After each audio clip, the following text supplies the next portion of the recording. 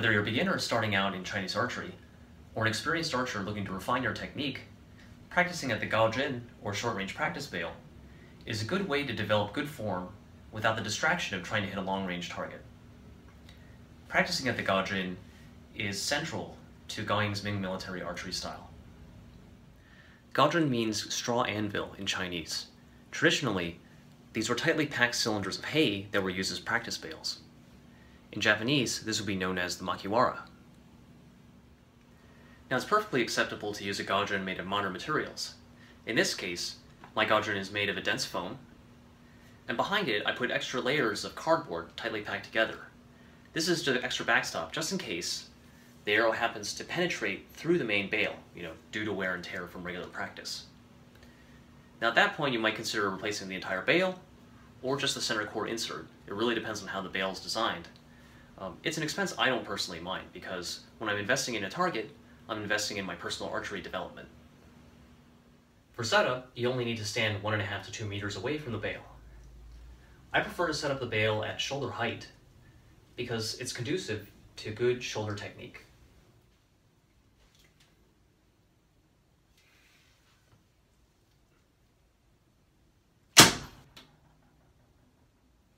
And when you take the shot, you want the arrow to land as straight as possible. If it lands with a sideways deviation like this, or this, then that usually indicates a problem with arrow tuning, or a problem with your release technique. Usually it's a problem with your release.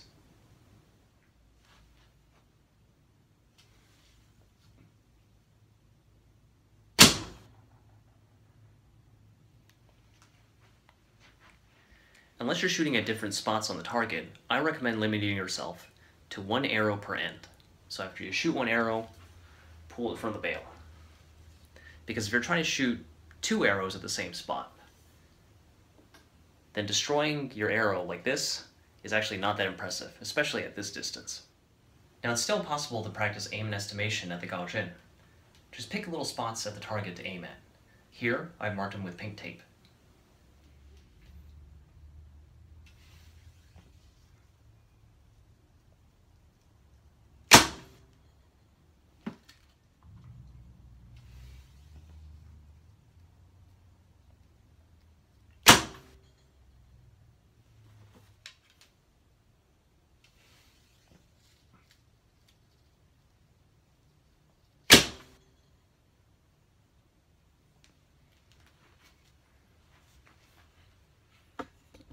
Take a closer look.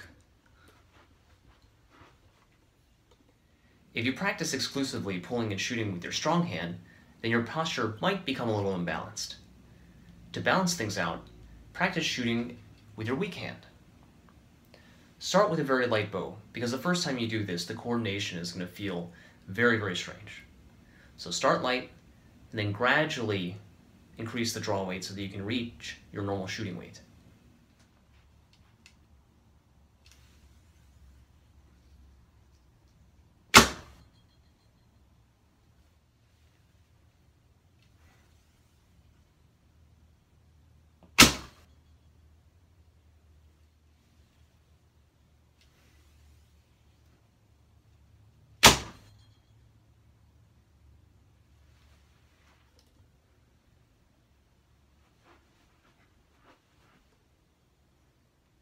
The Ming Dynasty author and archery teacher Ying used to say that 1 day at the Gaozhen is equivalent to 10 days at the outdoor range.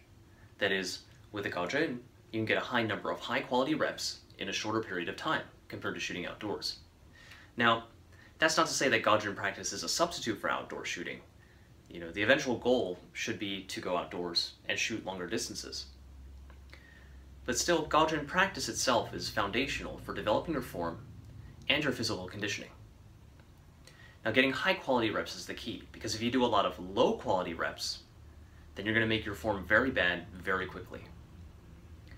So instead, with Gaozhen practice, this is your opportunity to slow down, to be deliberate, and to develop your form so that every shot you do, you're going to hold yourself to a high standard. Thanks for listening, and until next time, have fun practicing.